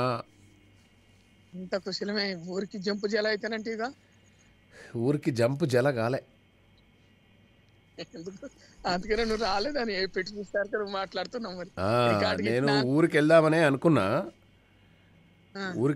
అనుకున్నా, కానీ ఇక కొన్ని పనులు పడ్డాయి ఈడ. అయితే ఉదయం వెళ్తావా? అట్లా. మరి అందరు వచ్చారా? మీ బంధువులు వాళ్ళు వీళ్ళు పండుగకు వచ్చారా ఎవరైనా? మీరు మీ భార్య మిగతా వాళ్ళేనా? మాకు 2 అబ్బాయిలే, వాళ్ళని రమ్మంటే రాలే. అవునా? ఎందుకు రాలేదే? మా పెద్ద అబ్బాయి ఏమో పాటిమట్ల కాడు ఉంటాడు, ఇల్లు కొనుక్కుంటాడు, అన్నే ఉంటాడు. మా చిన్న అబ్బాయి ఇక మేము అక్కడనే ఉంటాం. ఓకే. ఇప్పుడు మీ చిన్న అబ్బాయి వస్తున్నాడు ఇంటికి? ఇక వస్తాడో మరి, రేపు మేమే వాళ్ళ ఇంటికి పోతాం. మీరే వాళ్ళ ఇంటికి పోతారో తెలియదు. సో ఇక ఇంట్లో ఏమేం చేశారు అనే విషయాలు నిన్ననే చెప్పినావు. కొత్త ఏం చేయలే? ఇక కొత్తగా ఏం లేదనమాట. పోయేటప్పుడు తీసుకొని వేరే అవన్నీ మీ కొడుకు దగ్గర పెద్ద కొడుకు దగ్గర 2 రోజులు ఉండండి, చిన్న కొడుకు దగ్గర 2 రోజులు ఉండండి. లేదు సార్, నేను ఊరిని వదిలిపెట్టిపోలేను సార్. అవునా? పోయినా కానీ ఎక్కడో హైదరాబాద్ పోయినా కానీ తిరిగి ఎందుకో నాకు ఆ గుడి మీదనే మనసు అంత అక్కడనే ఉంటది. అంతే, ఇల్లు మీదనే ఉంటది, గుడి మీదనే ఉంటది నాకు ఎక్కువ. ఎందుకు గుడి? ఎందుకు ఏమో సార్, ఎందుకు పొద్దున్న లేస్తే నేను అల్లనే కాలసేపు 2 గంటల సేపు గడుపుతా కదా గుళ్ళో. ఒకవేళ ఎవరన్నా నేను ఆడ దీపం ముట్టే లేదనుకో నాకు చికాకులు వేస్తుంది ఎందుకో. ఓకే. అంటే ఇక అలవాటు అయిపోయింది అది నీకు? బాగా అలవాటు అయిపోయింది. ఇక ఎవరన్నా ఫోన్ చేస్తే ఎత్తనప్పుడు, నేను ఎటన్నా పోయినప్పుడు ముట్టి అని ఫోన్ చేస్తే ఇక వాళ్ళు ఎత్తనప్పుడు మళ్ళీ నేను వచ్చాయినా మళ్ళీ తిరిగి సాయంత్రం 7 గంటల పోయినా నేనే పోయి ముట్టిస్తా. ఓకే. రావణుడికి ఎన్ని తలలు ఉంటాయి? 10 తలాలు అనుకుంటా సార్. 10 తలలు ఉంటాయా?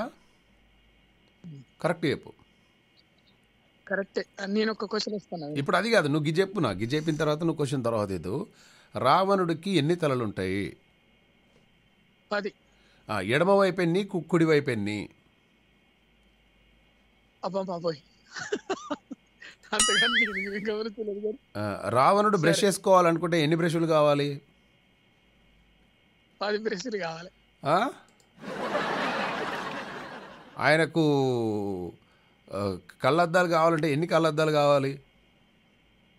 10 కావాలి. ఆయన కటింగ్ షాప్లోకి పోతే ఎన్ని కటింగ్ చేయించాలి? 10 మంది కావాలి కటింగ్ షాప్ వాళ్ళు. పొరపాటున ఆయన హాస్పిటల్లో పడితే ఎన్ని ఆక్సిజన్ సిలిండర్లు పెట్టాలి?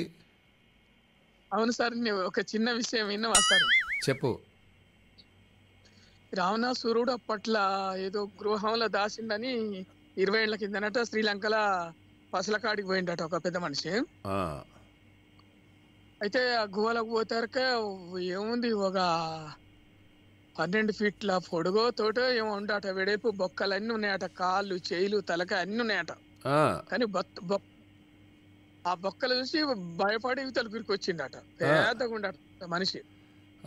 అయితే యువతలకు మళ్ళీ వేరే వాళ్ళని తీసుకొని పోయి కరెంటు బుగ్గలు అవి తీసుకొని పోతే అందులోకి ఇక పాములు, తేళ్లు, పులులు వస్తున్నాయట. మరి ఇది ఎంతవరకు నిజం అంటే ఈ ఫోన్లో కూడా చూపించిండ్రు దాన్ని. నాకు కూడా వచ్చింది అది. బట్ అది రావణుని అస్థిపంజరమా ఏందనేది మనకి ఇంకా తెలియలేదు. కాకుంటే ఒక పెద్ద మనిషిది, ఒక 10-15 అడుగుల మనిషిది అస్థికలు అవన్నీ ఉన్నాయి అక్కడ అని చెప్పేసి ఏదో అంటున్నారు. ఇంకేమనుకుంటున్నారు ఊళ్ళే? అంతవరకే తెలుసు సార్ నాకు ఇది ఇప్పుడు. సరే, ఆరతి ఎన్ని రోజులు కట్టిండ్రు? మన ఇప్పుడు రాముల వారు లంకకు పోతున్నప్పుడు ఆరతి కట్టిండ్రు కదా, ఎన్ని రోజుల్లో పూర్తి చేసిండ్రు? సరైన సమాధానం చెప్పు నాకు. సరైన సమాధానం నేను అడిగి చెప్తాను నేను, సరేనా? అడిగి చెప్తావా? మరిగా నేను ఇంత సడన్గా ఎన్ని రోజుల్లో కట్టిండ్రు, ఎంతమంది కట్టిండ్రు, వానర జాతి మొత్తం కూడా కట్టారు. అది ఇప్పటికీ ఉంది దాని ఆనవాళ్ళు. మనము యూట్యూబ్లో చూస్తే ఆ వారధి కట్టేటప్పుడు అది మనకు కనబడుతుంది. ఆ వారధి ఏంటి, దానికి బ్రిడ్జ్ ఎలా వేసారు ఏంటి అనేది. ఆ బ్రిడ్జ్ నుంచి వెళ్ళిపోతుంటే కూడా గుట్టలాడ గండ్లు బడి అవపడుతుంది. అంటే ఇప్పుడు మనం చిమ్మపూడి శ్రీరామూర్తి గారిని అడుగుదాము. ఆయన మరి గురుగారు వారధి కట్టడానికి ఎన్ని రోజులు పట్టింది ఏంటి? నేను అప్పుడు చిక్కుడుగా గురుగారికి నమస్తే చెప్పండి. గురుగారికి ప్రణామాలండి. ప్రణామాలండి. ఎలా ఉన్నారు గురుగారు? నమస్కారం సార్. నమస్తే గురుగారు. నమస్కారం. నమస్కారం అండి. బామ్మేష్ గారు ఎలా ఉన్నారు? నేను బాగున్నాను గురుగారు, మీరు ఎలా ఉన్నారండి? నేను బాగున్నానండి. మీరు ఇవాళ రారని ఓ మాట విన్నాను, మరి వచ్చారు ఏంటి అని నేను ఇందాక నుంచి పెట్టలా, ఇప్పుడే ఆన్ చేశాను అనమాట. అవునండి, సీఎం కేసీఆర్ గారు ఒక జాతీయ పార్టీ ప్రారంభించబోతున్నారు రేపు. ఇక పైనుండి ఆర్డర్స్ వచ్చాయి, మీరు హైదరాబాద్ దాటడానికి వీలు లేదని. అయ్యో, ఇక మనవంతు సహాయం కూడా ఉంటుంది కదా వాళ్లకు అని చెప్పేసి గాత్రదానం చేసి వచ్చాను. అందుకోసమే లేట్ అయిపోయింది. Very good, very good. అది గురువుగారు. అండ్ మీ సంగతి ఏంటి గురువుగారు? మరి పండుగ మరి పాలపిట్టలను ఏమన్నా చూసే ఆలోచన ఉందా లేదా మీకు? ఏ పాలపిట్ట అసలు కనపడితే కదా, పాలపిట్ట కనపడితే కదా కనపడే. ఏం పాలపిట్ట కానీ పిట్టలు మాత్రం కనపడతాయి. పాలపిట్ట కనపడకపోయినా పిట్టలు మాత్రం కనపడతాయి. యాదగిరి అడుగు, యాదగిరి పాలపిట్టలు ఉన్నాయా మీ ఊళ్ళో? ఈసారి ఈ మధ్య చాలా రోజుల నుంచి ఈ కంటనే పడతలేవు. ఏమైనా ఊర విష్కలు తక్కువైనాయి, మళ్ళీ ఎక్కువ అవుతున్నాయి ఊర విష్కలు. ఊర విష్కలు అని బుడ్డ బుడ్డ ఉంటాయి చూడు.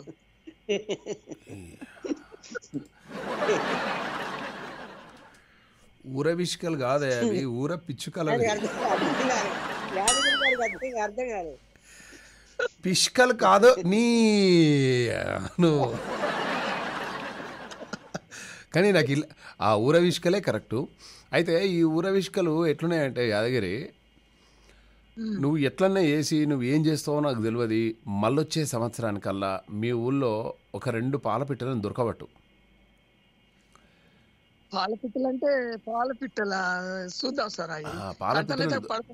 సాధు ఏం కాదు, పాలపిట్టలను దొరకబట్టి దాన్ని మంచిగా ఎన్నెలన్నా వేసి ఒక బోన్ అటువంటిది వేసి ఆ బోన్లో దాన్ని కాపాడే ప్రయత్నం చేసి చూద్దాం.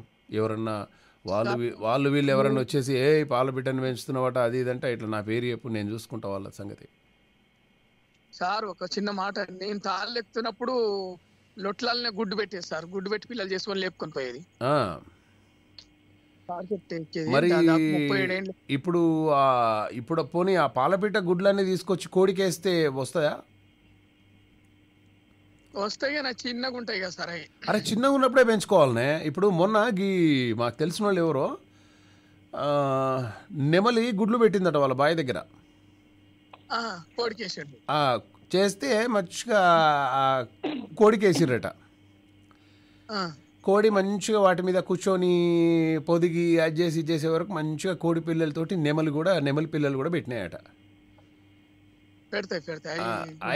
అయితే ఏమైంది, మంచిగానే ఒక 3 నెమలు కోడి పిల్లలు చిన్న చిన్నగా మంచిగా అటు ఇటు తిరుగుతున్నాయట బావి దగ్గర. ఇక వాళ్ళు నాకు కాల్ చేసి, మహేష్ గారు ఇట్లా నెమలి పిల్లలు వచ్చినాయండి 3 అంటే, నేను వస్తాను కదండి, నేను వచ్చిన తర్వాత చూస్తా, కానీ మనం నెమలి పెంచటాలు అవి ఇవి చట్టవిరుద్ధ నేరము, బట్ అయినా పర్వాలేదు మీ బావి దగ్గరే కదా అటు ఇటు తిరుగుతూ ఉంటాయి, వాటిని పోనీయకండి, వాటిని కాపాడండి జాగ్రత్తగా అని చెప్పేసి అన్నా. అంటే మనం ఏం చేస్తామండి, కోళ్ళతో అవి అటు ఇటు తిరుగుతాయని చెప్పేసి ఉన్నాయి ఓ 3 నెలలు 4 నెలలు కాగానే పతాకు లేకుండా పోయినాయట.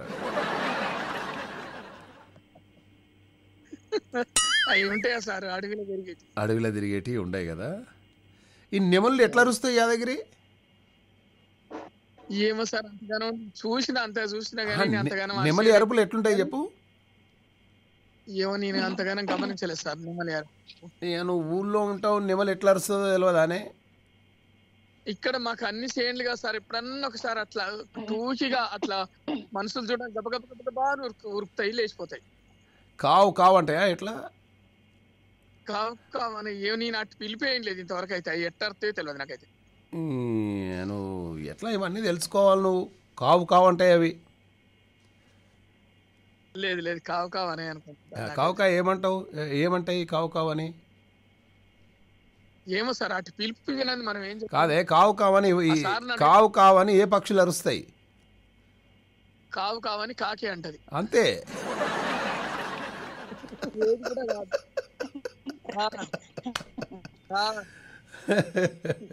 సూపర్ యాదగిరి. అండ్ మీకు మీ కుటుంబ సభ్యులందరికీ దసరా శుభాకాంక్షలబ్బా. పిలుపులో ఒక అర్థం ఉంది తెలుసు నాకు. అది కాకిది అంటే ఏ కాకి కావు కావు అంటే మనది ఏది కాదు, భూమి కాదు, ఇల్లు కాదు, పిల్లం కాదు, ఎవ్వరు కాదు, మన వాళ్ళు అనేది ఏందో ఈ జీవితం 4 రోజులు నాటకం ఆడి పోవటమే అంతే. అంటే ఈ మంచి విషయాలు చెప్పినావు యాదగిరి, మంచి విషయం చెప్పినావు. హ్యాపీ దసరా. గురుగారు చూశారు కదా, బాగుంది. ఆయన మిమిక్రీ చేస్తాడేమో ఏమైనా బయట పడుతుంది అని చెప్పేసి అట్లా అనుకున్నా, కానీ మనోడు దొరకలే అందులో. పిట్ట అంటే నాకు అర్థం, ఈ మధ్య జరిగిన సంఘటన గుర్తొచ్చింది మొన్న. పిట్ట గురించా? చెప్పండి గురుగారు. భర్త అన్నట్ట దసరా పండుగ వస్తుంది, నీ ఇష్టమైన చీర కొనుక్కో అని దిల్సునగర్ పోతే దిల్సునగర్లో మంచి చీరలు దొరకలేదట. మొత్తం షాపులో తిరిగింది, 15 షాపులు తిరిగినా దొరకపోతే అప్పుడు మరి ఎక్కడికి పోదాం ఏంటంటే అమీర్పేట పోదాం, అక్కడ కళామందిర్ ఉంది కదా, అక్కడ మంచి చీరలు దొరుకుతాయని చెప్పింది. అక్కడికి పోయాడు. కళామందిర్లో చీరలు కొన్నారు. మొత్తం మీద ఆమె 25,000 రూపాయల చీర కొన్నది. నీ ఇష్టం వచ్చిన రేటు పెట్టమన్నాడు. ఎంత రేట్ అయినా సరే నేను కొంటాను చీర అన్నాడు. పెట్టాడు. ఈ 25,000 రూపాయల చీర కొన్నాడు. ఆమె చాలా సంతోషించిన తర్వాత ఇక అక్కడ ట్రైన్ ఎక్కారు, నాగోల్లో దిగారు.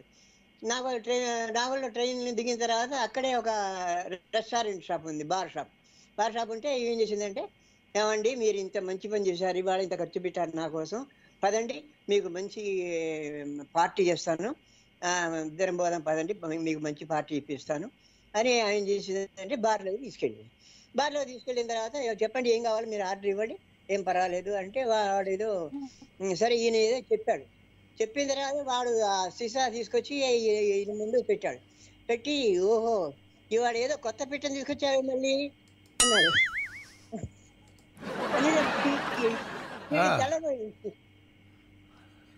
భర్తతో అన్నాడు అన్నమాట వాడు సర్వరు.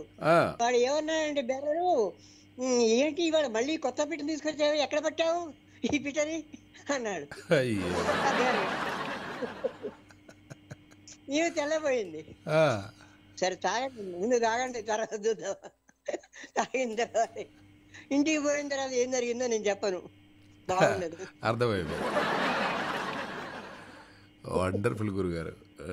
అండ్ తర్వాత ఇంకో చిన్న విషయం చెప్పండి. నా భార్య ఎప్పుడు కూడా నన్ను ఏమన్నా ఒక్కసారి కూడా ఎత్తుకోండి అని అంటే నేను ఎత్తుకునే సాహసం, ఆమె ఎత్తుకోండి నేను అనలేదు, ఎప్పుడు కూడా ఎత్తుకోండి అని అనలేదు. ఆమె చాలా మంచిది అనమాట, చాలా మంచి హృదయరాలు, మా సహృదయం సంస్కారం కలిగిన మనిషి. సరదాగా అయినా కూడా ఎప్పుడు ఎత్తుకోండి అని నన్ను అనదు. ఎందుకంటే అంతకుముందే ఓసారి ఆమె కూడా తక్కువ బరువు ఉన్నటువంటి అందగత్తే అయినటువంటి పని మనిషిని ఎత్తుకొని ధవేళ్ళ కింద పడేశాను. అందుకని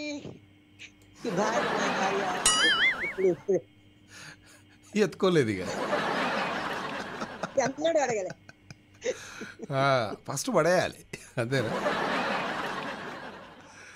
వండర్ఫుల్ గురుగారు, సూపర్ అండి. గురుగారు హ్యాపీ దసరా అండి మీకు, మీ కుటుంబ సభ్యులందరికీ వండర్ఫుల్ శుభాకాంక్షలు అండి. హలో హలో హలో నమస్తే అండి. హలో, రాశి ఫలాలు చెప్పాలండి బాబు, మీరు తొందరగా మాట్లాడాలి. హలో హలో ఓకే, సో మేషరాశి విషయానికి వచ్చేద్దాం. ఈ వారం ఎలా ఉండబోతుంది మేషరాశి వాళ్ళకి? సో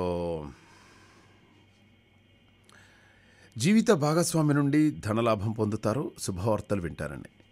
జీవిత భాగస్వామి నుండి ధనలాభం పొందడం ఏంటండి, నాకు అర్థం కాదు. అంటే ఆమె అకౌంట్లోకి వెళ్ళేసి జాయింట్ అకౌంట్లో ఉన్నటువంటి ఆమె డబ్బులు గుంజేస్తారేంటండి మీరు? చెప్పలేం. జీవిత భాగస్వామి నుండి ధనలాభం పొందుతారు. ఏమండి, దసరాకు నేను మంచి శారీ తీసుకున్నాను కదా, మీరు ఒక మంచి మీకు ఇష్టమనే కొనుక్కోండి అని చెప్పేసి చెప్పలేము. $500 మన $5,000 ఇచ్చినా ఇస్తుంది కావచ్చు మేషరాశి వాళ్ళకి. సో ఆర్థిక పరిస్థితి న్యాచురల్గా అంటే న్యూట్రల్గా ఉంటుంది. మీరు పనుల్లో ఎటువంటి తొందరపాటు డెసిషన్స్ తీసుకోవద్దని చెప్పేసి చెప్తున్నారు. అలాగే మేషరాశి వాళ్ళు ఈ వారంలో శుభవార్తలు వింటారటండి. So I wish you all the best. మీకు అన్ని శుభవార్తలు కలగాలని చెప్పేసి కోరుకుంటున్నాను. ఓకే, అండ్ అలాగే ఇక ఒక్క నిమిషం వృషభం గురించి మనం మాట్లాడితే, చక్కగా కుటుంబ సమస్యల నుండి బయటపడతారు మీరు. దీర్ఘకాలిక రుణాలు తీరి ఊరట చెందుతాయి. ఓకే, అండ్ అలాగే సోదరుల నుండి శుభవార్తలు, ధనలాభం ఉంటుంది అని చెప్పేసి చెప్తున్నారనమాట. సో మీ బ్రదర్స్ ఎవరైనా ఉంటే మీకు మీ బ్రదర్స్ నుండి ఒక గుడ్ న్యూస్ రాబోతుంది.